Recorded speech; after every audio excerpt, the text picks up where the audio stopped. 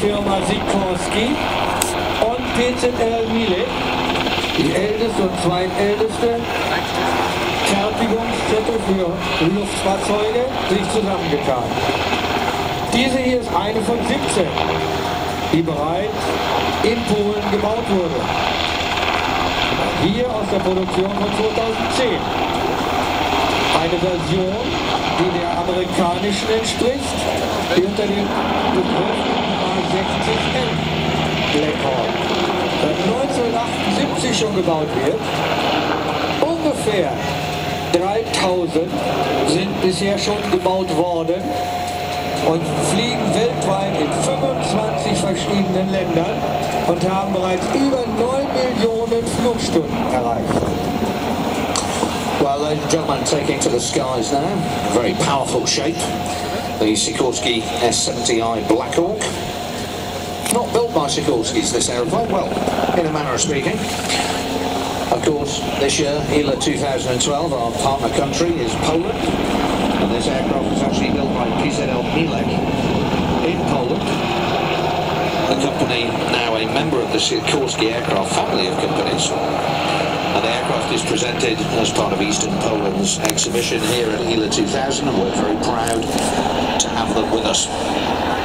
This is the 17th Blak Hawk to be built in Poland since PZL began production back in 2010. Building aircraft used both in Poland by the Polish Armed Forces, but also for export. The S70i Blak Hawk is the international version of the same Blak Hawk flown by the US Army, where it's known as the UH-60M. Blak Hawk has been in production since 1978, and there are currently approximately 3,000 Blak Hawks flying worldwide in 25 different countries. To give you an idea of what a reliable and tough aeroplane this is, they have amassed over 9 million flight hours. It's a very important program in Poland, bringing a large amount of employment, as well, of course, as other economic and technology sharing benefits.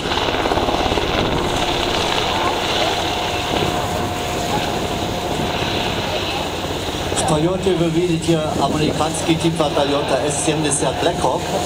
Я специально скажу американский тип, потому что этот вертолет построен в Польше на заводе в Mielec. Он один из уже 17 произведенных вертолетов этого типа, который сейчас в фабрике, которая сейчас принадлежит американскому концерну Sikorsky. На борту находится американец, как летчик-пилот Михаил Скакс, и первый польский летчик-испытатель, который получил допуск на этом вертолете, Leszek Pabula. This version of the Blak Hawk represents the most recent of many upgrades that have been made to the aircraft over its history, including upgraded engines, transmissions, rotor blades, avionics, electronics, all kinds of health monitoring equipment, but most importantly a fully coupled 4-axis autopilot that greatly reduces the cockpit workload for the pilot.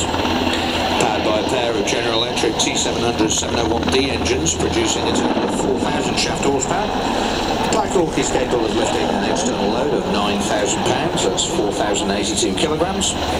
That has a maximum speed of 193 knots, that's 357 kilometers an hour. The unmatched manoeuvrability you see being displayed here, and a history of toughness in service in combat operations for over 30 years. The Blak Hawk is recognised worldwide as the premier utility helicopter for troop transport, cargo, medical evacuation and search and rescue missions. Ja, verehrte Gäste, dieser Hubschrauber hier ist natürlich nach dem modernsten aufgebaut worden, was es auf Luftfahrtmarken überhaupt gibt. Er ist ausgerüstet mit einem Glascockpit. Er hat ein doppeltes digitales Flugkontroll-Computersystem an Bord.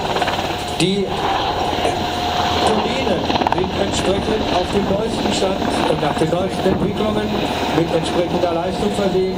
Ja, selbst die Rotorblätter und das ganze Rotorensystem ist entsprechend aufgewertet worden, neu, auf dem modernsten Weg. Dazu dann aber auch eine Besonderheit in diesem Hubschrauber, ein voll bearbeitenden Autopilot, 4 Achsen ein Autopilot, sodass der Pilot wirklich im Cockpit bei seinen Aufgaben entlastet wird. 2 Turbinen, T700, General Electric, 4000 Wellen PS. Und damit ist dieser Hubschrauber in der Lage, immerhin ungefähr 4082 Kilogramm zu transportieren. Und das bei einer Reisegeschwindigkeit von 162 Knoten, sprich ca. 300 Kilometer in der Stunde. Aber die Spitzengeschwindigkeit dieses Hubschraubers liegt bei 357 Kilometer in der Stunde. Das heißt, er kann also doch noch ganz schön zunehmen. In 30 Jahren ist diese Blak Hawk überhaupt als Typ zu dem weltweit ersten Hubschrauber für Truppentransport, für Materialtransport, medizinische Überführungsflüge und Versorgung, ja, und dann auch Such- und Rettungsdienst.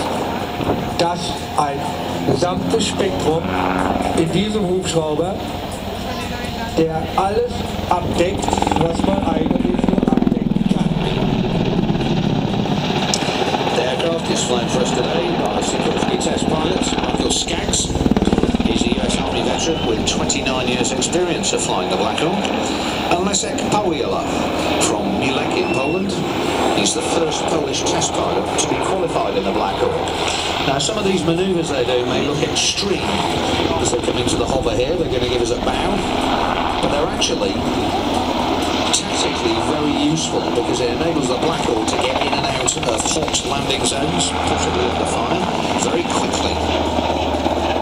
Dieser Hubschrauber wurde uns vorgeflogen von Testpilot Michael Skaggs, ein ehemaliger amerikanischer Blak Hawk-Pilot, 29 Jahre lang diesen Hubschrauber im Dienst geflogen hat und seit